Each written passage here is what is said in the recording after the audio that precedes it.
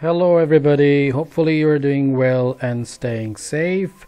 We will start up with a new lesson today, role of animals' eyes. Keeping in mind that we are still in a revision week, so this lesson is also a part of that revision week, and this is a revision lesson only. Have you ever thought, how do we see, or what helps us to see? Stop the video here for a moment and think about it. So yeah, well done. It's the light. Light is the thing that which actually lets us to see things. So how does the magic of light lets us to see? It's quite easy. You can see here that if we have the light travels in a straight line called the rays. It reflects off the things, objects, and then this reflection of light goes into our eyes and we are able to see things. Imagine if the sun is not there, the light is not there, we will not be able to see things. As we have studied in our previous lesson that animals have special adaptations and sensory organs, eyes also are one of these sensory organs or special adaptations that animals have in different conditions. Let us start and talk about some of the special adaptive animals like cats, who have some of the most unique eyes in the animal world. Instead of having circular pupils like humans, the black parts in the center of their eyes are vertical, and this is due to because they can adapt quickly and can open and close like the adapter of a camera. On the other hand, we have owl. Owls have large tubular shaped eyes which does not allow them from rotating the eyes. Now, the large area of the eyes, they allow more light to get into eyes. In this way, their pupil extends greatly at night, contributing to their excellent ability to see at night.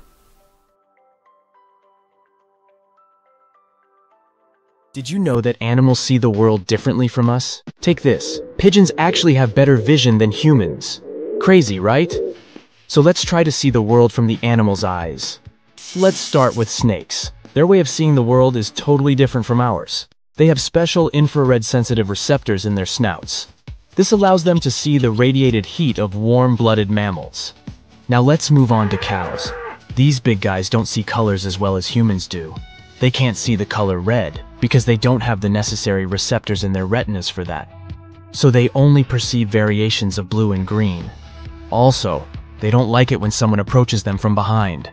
They have a near panoramic vision, and the only area they can't see is directly to the back.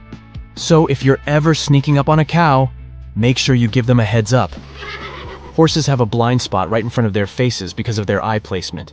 This means they can't see things directly in front of them. Also, they don't see as many colors as we do. Just like cows, their world is mostly made up of greens, yellows, and blues. Poor guys. Fish eyes have ultraviolet receptors and a more spherical lens than humans. This gives them an almost 360-degree vision. As for colors, they're able to see all the same ones as we humans do. But because light behaves differently underwater, they have a hard time discerning red and its shades. Deep-sea fish can easily see in the dark, which is pretty cool. Sharks, on the other hand, can't distinguish colors at all, but they see much clearer under the water than we do. Birds have some pretty unique ways of seeing the world. Unlike humans, birds can see ultraviolet light. This helps them differentiate between males and females of their own species, as well as better navigate in their surroundings. Also, they are very good at focusing. For example, falcons and eagles can focus on a small mouse in the field up to a distance of 1 mile. A pigeon can see all the tiny details, so if you ever need to find a crack in the pavement, just ask a pigeon. And by the way, it has a 340-degree field of vision, and generally their vision is considered twice as good as a human's. There, you have it. I'm envious of a pigeon. Insects have some weird vision patterns too. Flies, for example, have thousands of little eye receptors that work together to give them a big picture of what's going on around them. And get this, they see everything in slow-mo. Plus, they can see ultraviolet light. It helps them with communication. Bees have their own problems. These guys can't tell what the color red is. To them, it looks like a dark blue. How messed up is that? Now, rats. These little guys can't see red either, but that's not the weirdest part. Either of their eyes moves on its own, so they're seeing double like all the time. It's a wonder they don't run into more walls, am I right? Cats don't see shades of red or green, but they do see brown, yellow, and blue hues like a boss. Plus, they got a wide-angle view, so they can peep more stuff on the sides than we can. There's more, though. When it's pitch black outside, cats become ninja-like and can see 6 times better than us. Their pupils adjust to any lighting like magic. Now let's talk about dogs. These furry friends can't see red or orange, but they do rock at blue and violet. Plus, they can differentiate 40 shades of gray. I mean, it's not 50, but still impressive. On a related note, frogs are really picky eaters. They won't even bother with food that isn't moving. They could be surrounded by a buffet of delicious bugs, but if they don't wiggle, frogs won't even bat an eye, and they're not the most observant creatures either.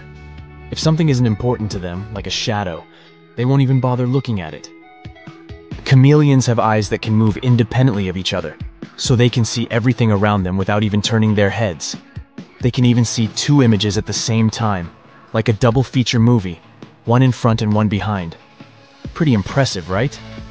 What would you do if you suddenly got 360-degree vision like a chameleon? Share in the comments.